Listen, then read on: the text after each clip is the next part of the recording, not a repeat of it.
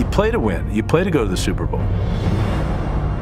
If you don't get there, you don't get there. But it doesn't mean you're a failure. You put it out there, you try, you win, you lose, you reach your goals, you don't. That's all part of it. That's part of life.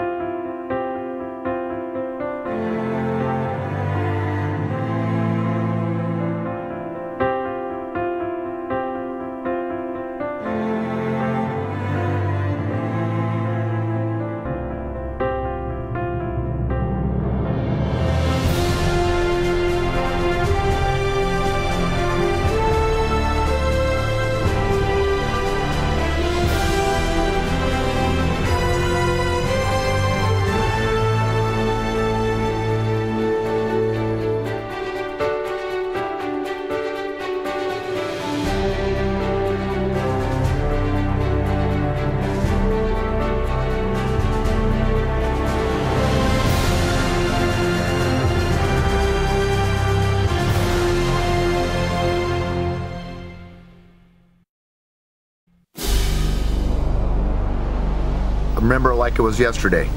Driving to the stadium, I lived in Pacific Beach at the time, driving down Interstate 8 towards the stadium, it felt like what I thought was a sonic boom. All of a sudden, over the radio, there's been this horrible plane crash, total devastation in a major part of San Diego proper. I was driving on 805 getting to the stadium, and there was literally clothes and suitcases on the highway. I run into Jerry McGee, longtime great columnist, covered the Chargers, beat writer. He comes around and he goes, "Wow, what do you think about the news?" And I go, "God, it's horrible, isn't it? I mean, it's just the worst thing ever." And he goes, "No, it's the worst you've ever heard?" I go, "Yeah, it's horrible. It's devastation. Hiring Don Coryell is the worst thing you've ever heard?" And I go, "Dude, have you not heard about the plane crash?" And he hadn't heard about the plane crash. I will never forget the same day, one of the worst, darkest days in San Diego history, turned out to be one of the brightest sports days in San Diego history. In comes this whirlwind, Don Coryell. And I remember him saying, "You guys are 1-3, you haven't won in a long time. People think I'm crazy to take this job." He says, "Well, guys, I tell you what, we all got to be a little bit crazy to play this game." And with that, we all started laughing, and we never stopped laughing until it was over. We love the city and the area of San Diego, the people here. We've lived here for so many years. It's coming back home. It's our home. Don Coryell was already a local fan favorite. At San Diego State, he won more than 80% of his games with an innovative passing offense that shattered numerous collegiate records. This success earned him a head coaching job with the St. Louis Cardinals, who ended a 25-year playoff drought following his arrival. After leaving St. Louis in 1977, Coryell seemed the perfect choice to rescue the struggling Chargers. Coach Coryell loves football. He loves his players. Didn't want to get involved in contract negotiations, didn't want to be involved with ownership issues. He wanted to get on the field. He wanted to coach. Never in my life have I seen a guy that was so intense about what he loved, which was the game. I mean, he'd look right through you. He'd walk down a hall. "Coach, how you doing?" Just walk right by you. Is he pissed at me? Did I say something wrong? And it was no malice. He would just focus on little things. He would get lost in his own little world. If we needed popsicles for practice, that was the biggest thing that day. Forget practice plans. Oh, hell, we need popsicles. We need to get our guys happy for a little break during training camp. The most important thing to me about Don Coryell is that he actually cared about us as players. Don was always a guy that made you feel important. Your contributions to the offense or to the meetings or to the team or to the locker room was part of the deal, and we were all in this together. That's just him as a human being. I don't think there's ever been a coach who was more courageous about creating offense. Basically, it had to do with the passing game, obviously, but also with formations and use of personnel. Seeing a player that could do more than one thing. Maybe this tight end could line up outside wide and create a mismatch, you know, like Kellen Winslow. He wanted to spread the field. He wanted to throw the football.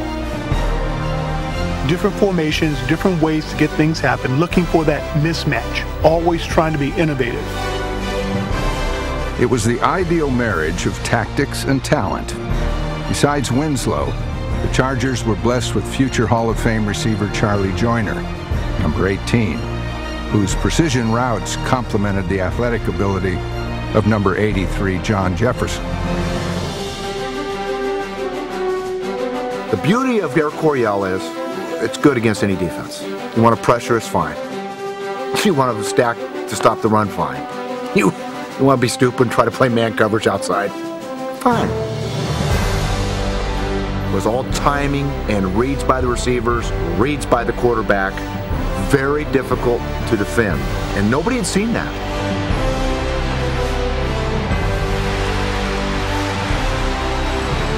In 1978, Air Coryell propelled the Chargers to their first winning season in nearly 10 years.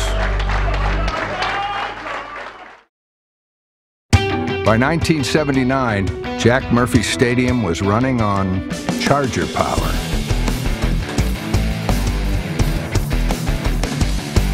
All of a sudden, there's this collection of great talent, personalities, and a chance to really do something, and we were doing it.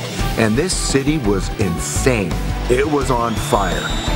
I mean, you were nobody if you didn't have a Charger Power t-shirt back in the days of disco with your big hair and everything else.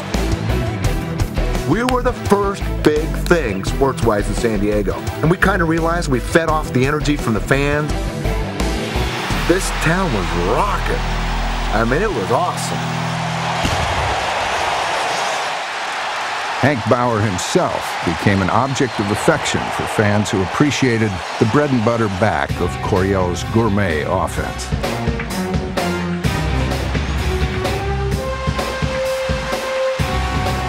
We started putting him in short yard situations because he would just take the ball and dive headfirst into anything.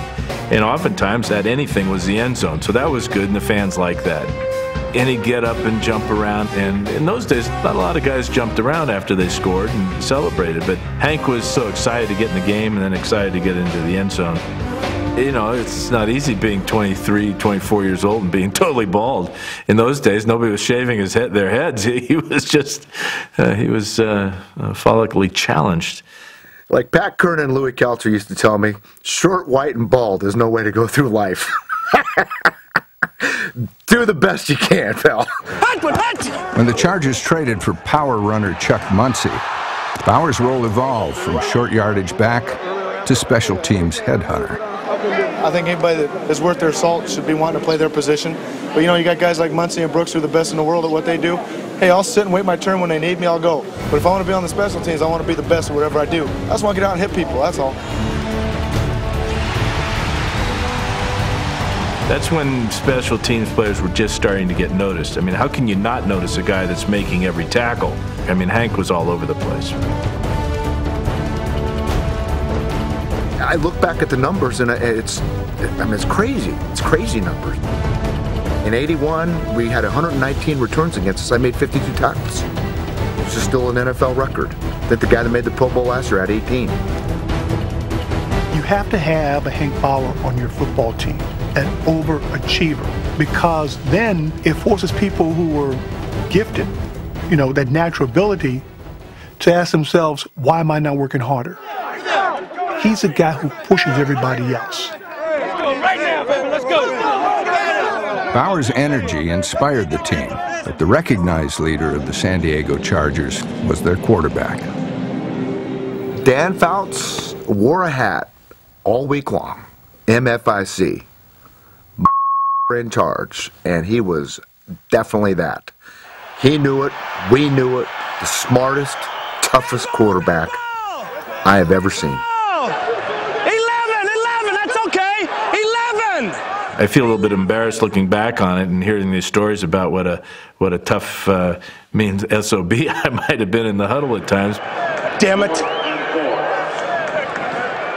Son of a out of here. I think they realized that I was just trying to get us all on the same page, get in the end zone. Bounce the quarterback, fires it downfield, a touchdown. I really didn't make myself clear. Well, I think I understood you. Is that what you wanted, a touchdown? I wanted it. We were a better football team when Dan Fouts stepped in the huddle. No doubt about it. Everybody played harder because they didn't want to disappoint Dan. He expected perfection from everybody. And when you didn't do those things, he would tell you. Work the middle, True. Work the middle on that. Cut your split down, work the middle. Whether it was a running back for missing a blitz or not, being where they're supposed to be, whether it was a receiver. And Dan and I had our, little tips from time to time. Come on, run out of the brakes now. Lead it on. Run out of the brake. That's what I'm doing. You run out of the brake. I'm running out the brake. Tippy toeing like a. You don't like it, find another damn tight end. I will. And you're out of here. You're out of here. So when he would yell at me, sometimes I would yell back at him, but there was a mutual respect. There was never anything ill-intended about it. That moment of conflict made us a better unit. Good job, Kel. Way to fight in there for me, babe. Way to go, Jimmy. When Dan Fouts was in the huddle, we believed we could do anything.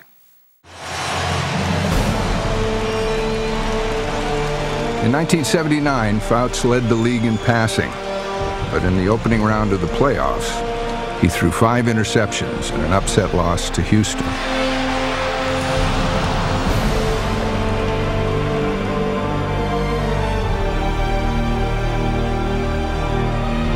For them to come into San Diego and beat us as they did, you got to give them credit. Wish I had played better. We were just off, and I was just off a lot. A year later, the Chargers reached the conference title game, but fell short against the eventual world champion Raiders.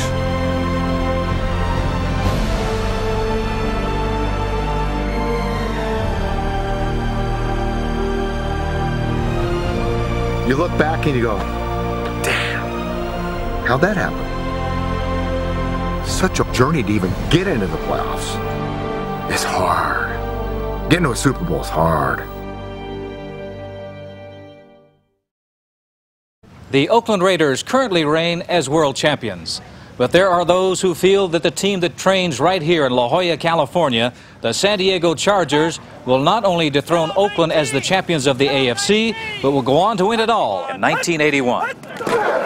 Well, I wouldn't trade any of our talent with anybody else's. I think that we do have some very talented people, and that talent is maturing now. And I think that with the 2 years now that we've had in the playoffs, that they're going to be a benefit to us this year.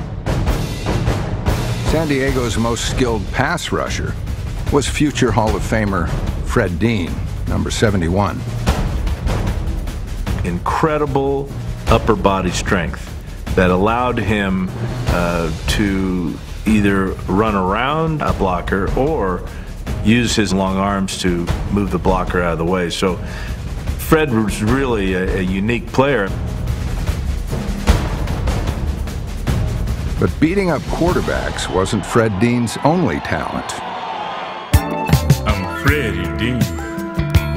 People tend to call me mean, 'cause I'm the baddest dude a quarterback has ever seen. Before the day is done, you'll remember number 71. Let's go all the way. We thought we could sing, so why not give it a try? Fred Dean, Leroy Jones, Charles DeJournay came up with a concept of adding John Jefferson and Kellen Winslow, and we formed a group called the High Five. We're gonna win. And the name of the album was The Other Side of Us. Of course, this is one side, being a football player. The other side is the singers, the crooners, etc., etc. I think we sold maybe 100 albums. I think I bought 99 of those.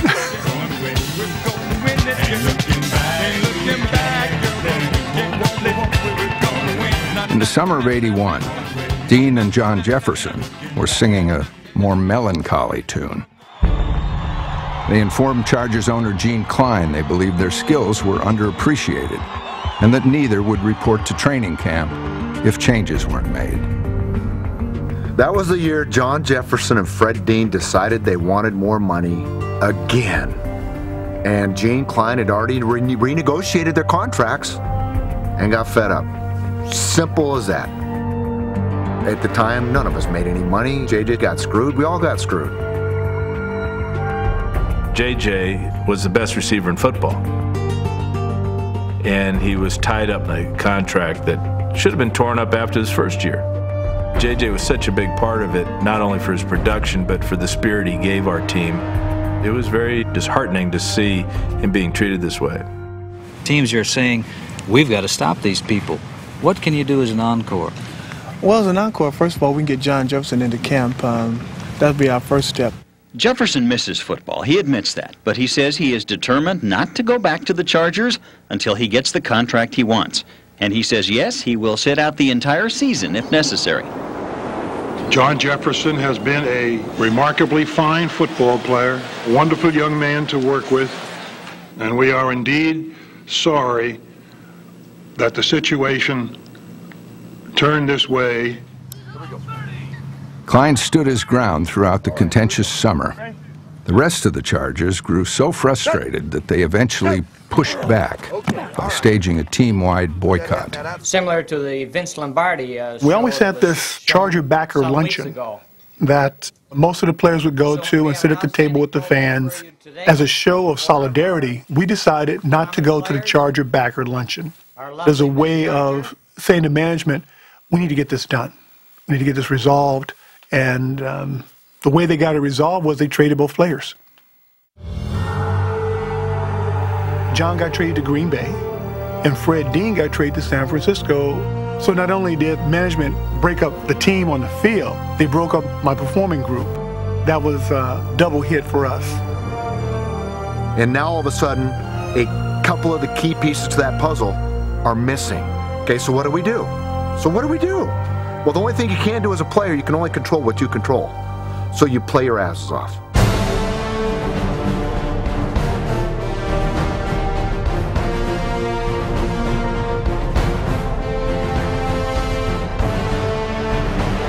The Chargers moving the ball here early in the first period. James Brooks, right side, touchdown, San Diego. And we did it all that night. We put it together. Oh, boy. And I got to score my last NFL touchdown right there in front of the dog pound. You know, it was our statement to let people know, okay, we lost a couple guys, but hey, don't give us up for dead yet.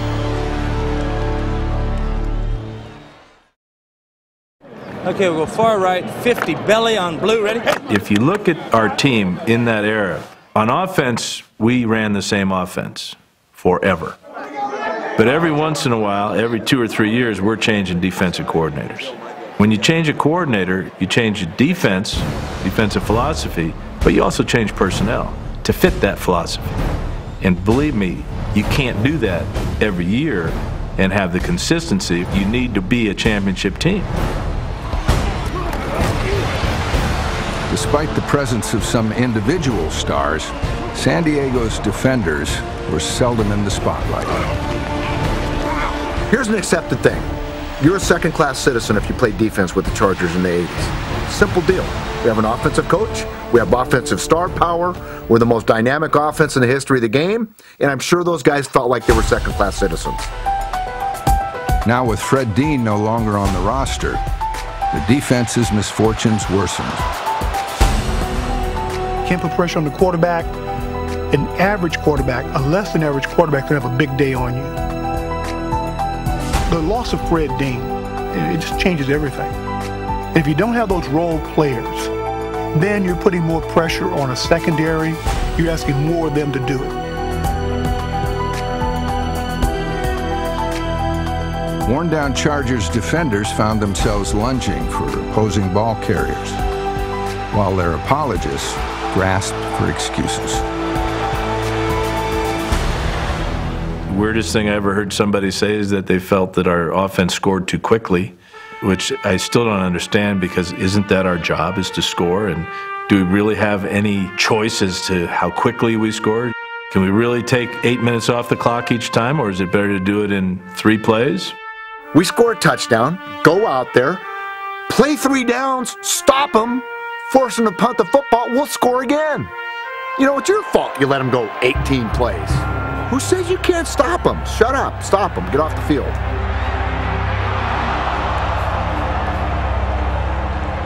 San Diego's problems weren't just on defense. The offense was getting by with backup receivers, but still not compensating for the loss of John Jefferson. It was the long-term approach that we were concerned about, of not having a receiver of that quality throughout the entire year. You can always cover things up for a couple of weeks, but over 16 games, it's going to show. You let management know, we need help. You want to win it all, or are you in it for the money? Well, we want to win it all. So help us out here, will you? And I'll tell you what, they helped us out. They helped us out. I would have never thought in my wildest dreams that you could replace John Jefferson, but you did. A couple of members of the media came out and told me that they had just traded for Wes Chandler. I remember saying in that very flippant way, that very flippant mouth I had at the time and still do, is it's about time they did something right. The players and the organization as a whole has really adapted to me. They took me in and made me a part of this big happy family. And when you have a pure passer such as Dan Fouts, from a receiving standpoint, it's like dying and going to heaven.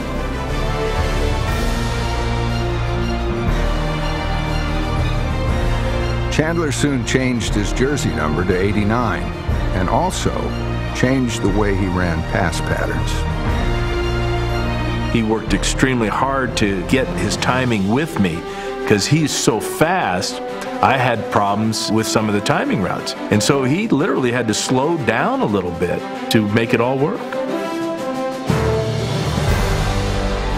Everything that John Jefferson brought us in terms of energy and catches and big plays and everything else. Man, I hate to say it, JJ, but Wes Chandler was every bit as good. Wes is special now.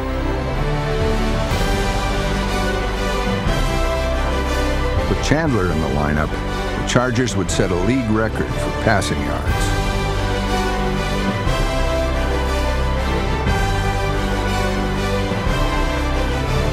In 1981, Air Coryell was the league's #1 ranked offense, and at midseason, the Chargers appeared unstoppable.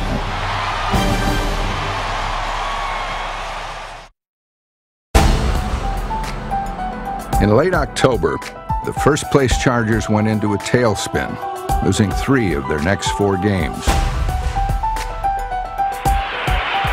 Moss with the ball will drop back to throw. Fires off into the corner. It's intercepted in the end zone. Louis Breeden picks it off. Gets out to the 15.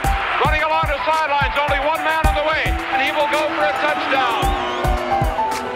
A lopsided loss to the Bengals was followed by a sleepwalk in Seattle.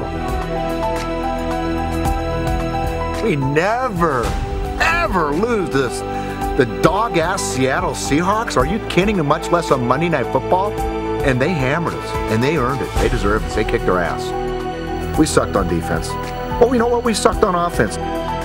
We sucked in the kicking game. Waiting for the snap from center. That's a good one. They run a fake. They give inside to Sherman. Spencer takes off to that 5. He's in the end zone. Touchdown, Seattle! All of a sudden, you come up with a big play against us, and it was sometimes where you start looking around going, well, hey, you know, we were doing our job. It's not our fault, and you just can't have that. We're a team, and we got to play together. We had a big team meeting just before we went up to play Oakland. When we were sitting at 6-5, and if we lose to Oakland, we're pretty much mathematically eliminated from the playoffs. We talked quite candidly in that meeting about what we needed to do to get this thing back on track. The solution was simple. Get the ball into the hands of Kellen Winslow. Back to throw on 3rd down and foul. It goes into the end zone. Touchdown, Kellen Winslow. He's going to throw for it this time into the end zone. Winslow, touchdown, Chargers. Looking in the end zone for Winslow. Touchdown! Yes! The 5th touchdown pass came from Chuck Muncie on a halfback option. And of course, when Chuck Muncie gets the ball, people pay attention. They rushed right after Chuck, and I just slipped into the end zone for that little 3-yard dink. And I would like to spike the football back then, and I ran out of spikes. We also knew it was the last time we were going to play the Raiders in Oakland because they were moving to Los Angeles the next year. At the end of the game, you look up and there's 55 points against the Raiders in Oakland. And there's still fans here. This is great because we can tell each one of them how we feel because we're never going to see them again. It was like, yeah, you, and you, and you, and you. Look at the scoreboard, you know? Blankety blank, blank, blank. So that was a lot of fun. That was probably as much fun as I've ever had going off a field. The next week was Chuck Muncie's moment.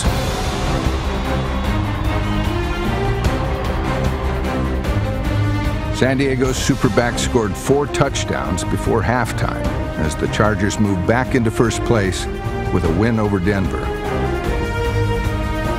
But after a loss to the Bills, Chargers faced a must-win situation in Tampa. The offense mounted a fourth-quarter comeback that would only be completed if animal preservation activist Rolf Bernerschke could kick a last-second field goal. He had this thing for endangered species. Every field goal, people pledged money. So when he would miss, he'd come to the sideline, we'd all be making animal sounds. Ooh, ooh, ooh, oh, Rolf, feed me. Oh, you're killing us, Rolf. So I just remember before he went out, I said, Rolf, just think about all of the animals that are going to die at the zoo if you don't make this kick. The animals ate well that night, and the Chargers were now 1 win away from clinching the AFC West. It's for the division championship. It's Monday Night Football. It doesn't get any sweeter. This is why you play professional football. Handoff going here to James Brooks in the backfield over right tackle to the 20, to the 15, to the 10, spins out of the grab from Packer at the 5, breaks 2 more tackles, touchdown Chargers! What a run! Back to passes, Fouts again, steps up under pressure, throwing deep to Joyner. Great catch! Touchdown Chargers! The Chargers have won the AFC West. They're dancing in the aisles. Bring on the rest of the NFL. Hey, do we have any character? That's all I want to know. Yeah, but do we have any character? We were very focused in the locker room after the game. Relieved, I think, was a big part of it. And what's next is more important because we had failed the 2 previous years. At that point, you've already been in the playoffs. You've already been to a championship game. It's big. It's Monday night. It's the Raiders, but there are bigger things out there.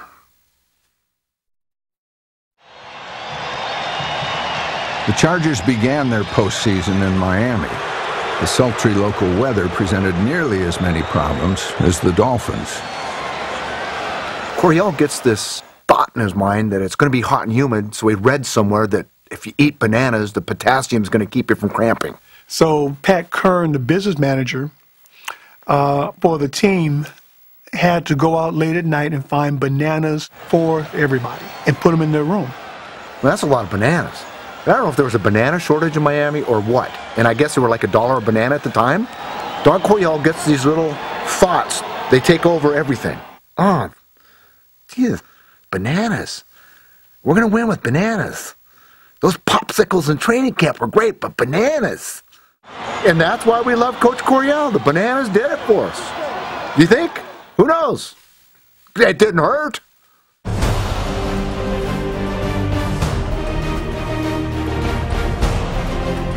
It also didn't hurt to have Wes Chandler on special teams. This is Wes Chandler, and he is all trouble in an open field, and Wes Chandler put down the distance.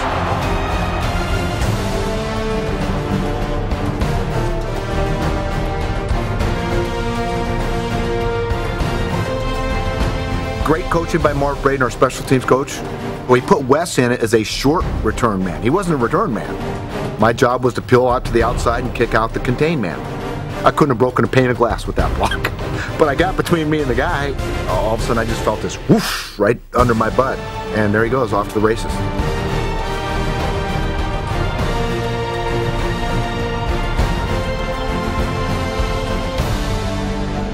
Chargers added 3 more scores to take a stunning 24-0 lead by the end of the first quarter. But by halftime, the large lead had melted in the Miami Heat. Steps up, throws it downfield. It is complete. The lateral back at the 20, the 10, the 5, into the end zone, touchdown. Oh, they did it with a gadget. The hook and ladder right before the half. I think that totally woke up the sleeping giant, got the crowd back into it, and then once that hook and ladder with Tony Nathan, man, it was on like the break of dawn.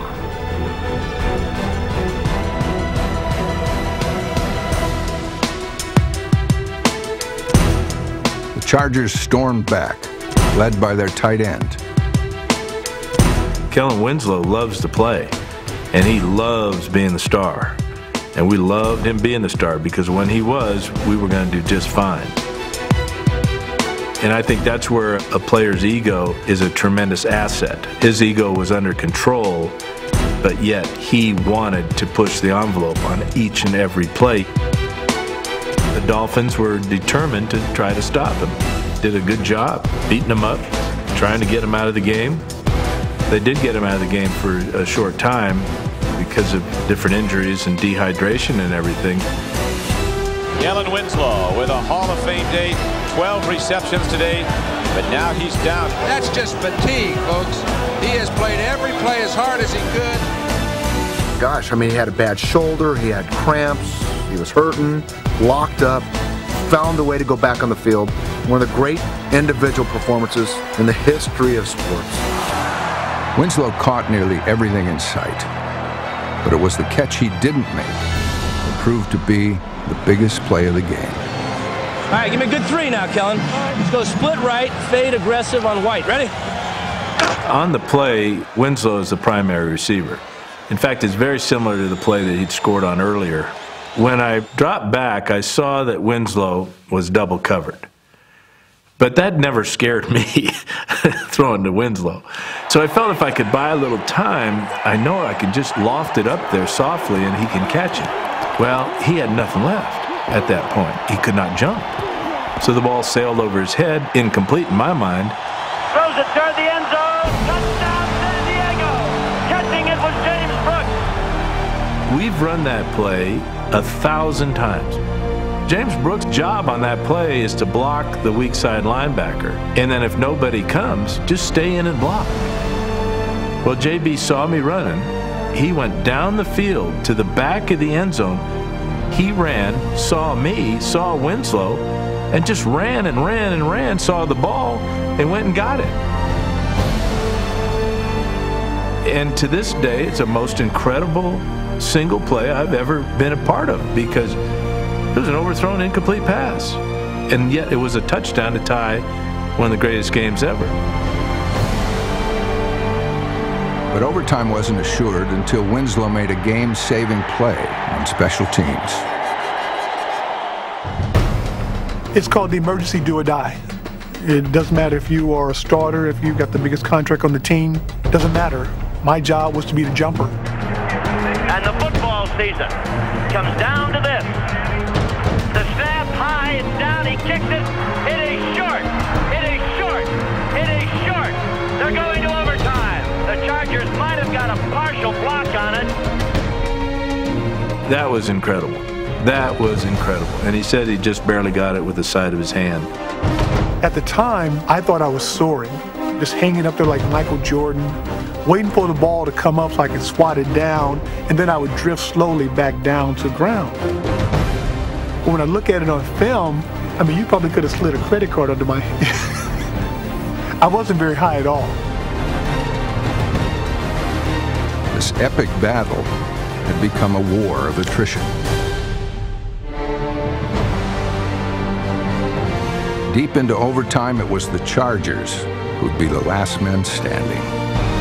Threw a ball to Chandler, and he got the wind knocked out of him. So now he's on the sidelines. The next play, Charlie at the end of the play got hit pretty hard along the sidelines, and he wasn't in the game for the next play. So we're running out of guys, and we better get in the end zone soon or get a field goal. And Luther holds. It is up, and the game is is over. The San Diego Chargers win a 29-yard field goal by Rolf Benirschke. And the Chargers move on to the AFC Championship game. But one Charger wasn't moving anywhere. And that's when my back, my hamstrings, my calves all cramped up. Just from my waist down, just cramped up on both sides. He couldn't get off the field, so I think it was Eric Sievers and Billy Schultz had to carry him. It's like it's the old Spartan getting carried off on his shield. Pretty awesome. And then you just start realizing how tired you are, looking around at bodies strewn on the field, because there were guys that just didn't want to get up.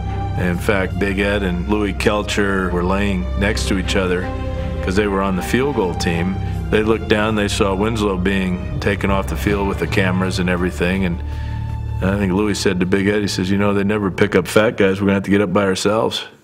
Hey, we rolling. Hey, we dug as deep as we can get. You're right. And we came up. That's where you come up in. That's where you come up in. All right, another season next week. You giving the game ball, everybody? Everybody gets the game ball, of course. Women and children first. Green 80. Green 80. One win away from the Super Bowl, the warm weather Chargers faced the worst possible conditions in the AFC Championship. They were predicting unbearably extreme cold weather. But we didn't realize what we were getting into until we get off the plane in Cincinnati that Saturday. And then we woke up on Sunday to the coldest day in the history of the 20th century. 59 below zero wind chill. 30 to 40 mile an hour winds. Hot steam coming off the Ohio River as we're going into the stadium. Looked like a jacuzzi. I get out and I go down the tunnel and it hits you. It's like somebody threw 100 knives at you. And I run right back into the locker room. And everybody's going, what's up? And I go, well, first of all, start taking off everything you're putting on, because A, you can't move, and B, not going to help. I still have frostbite in my right big toe because of that. And in my right thumb, I feel it when it gets cold. How Dan played that game with no gloves on at quarterback is beyond me. If you look at a football, it's not round. It has 2 points on each end. And if you don't throw a perfect spiral, the wind will take it all different ways. It's almost like taking a shoebox out in the wind and throwing a shoebox. And there were times if you got it out of spiral, you just had no idea where it was going to come down. I'm sure there was some effect for individual players in dealing with the cold. It can become a distraction because you're so focused on trying to stay warm versus what your job needs to be or executing of that task on that particular play. We were so focused on survival and maybe didn't play up to the level that we could have. But you give Cincinnati credit, they made the adjustment. They were going to show us how tough they were, and maybe they did. They won the ball game. And there were only 2 guys on the field that didn't have gloves on, Kenny Anderson and myself. But he played brilliantly, and Kenny's advantage is that he threw tight spirals, and I didn't always throw spirals. In my mind, that was the biggest part of us losing the game. Anderson back to throw. Looks down into the end zone. Touchdown! M.L. Harris. We were disappointed. And of course, you can always look back at Cincinnati and go, what if, what if, what if, you know, different day, a different condition might have been, but it just didn't happen for us.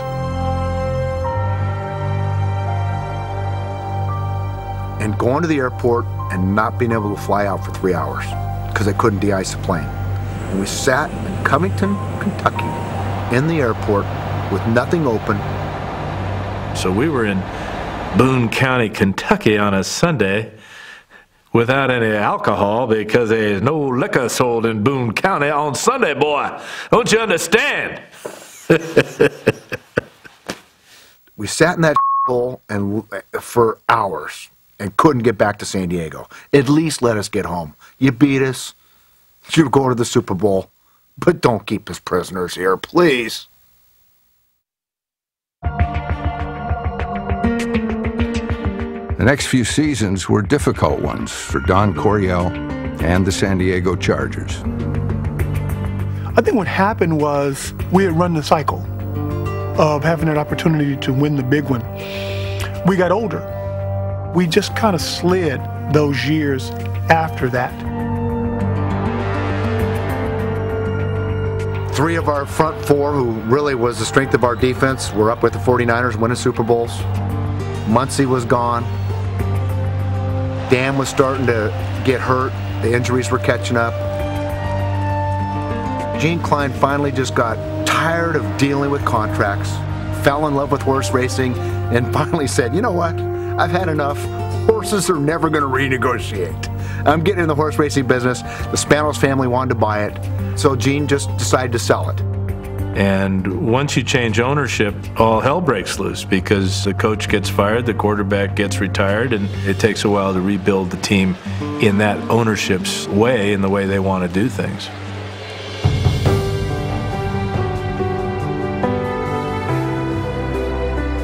With all due respect to the 49ers, Dallas Cowboys, who also ran our offense, and on and on and on, I in my heart believe that we had the greatest offense in the history of the National Football League. We changed the way people play defense. They had to change philosophy playing defense because of us. There are teams today still running that offense, the same terminology, that won Super Bowls with that. St. Louis Rams, when they won Super Bowl, I could step into a St. Louis Rams huddle and run their plays. It's the same offense. To me, the Hall of Fame is about influence on and contribution to the game of pro football. It is my sincere hope that my inclusion to the Hall of Fame helps open the doors for so many others who have not participated in a Super Bowl game. It's not like it's going to define my life or anything, not winning a Super Bowl, but I think about it. I think about it all the time. And to get so close and know that you could have, should have done it, pisses you off, hurts. It's the Holy Grail. It's how your career is measured, whether you won a ring or not. If you have won a ring, you go into a very elite group. We were never able to step into that elite group. I mean, how big is winning a Super Bowl? How big is it? Well, merely from a football point of view, it's the biggest thing in your life. We'll be judged based upon our failures, but also upon our entertainment value and how people remember us. People remember the San Diego Chargers as a team that they enjoyed watching. All I care about is the fans. And if they liked it, great. Some will be critical, some will say, they never won the big one.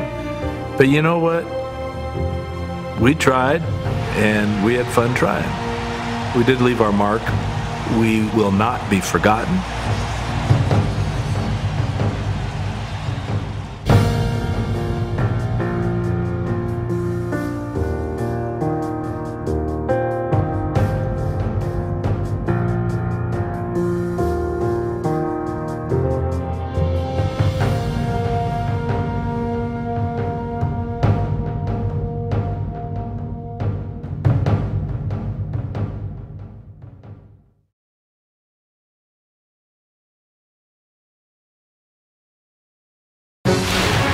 This NFL Films production has been brought to you by NFL Network. Watch the National Football League 24 hours a day on NFL Network.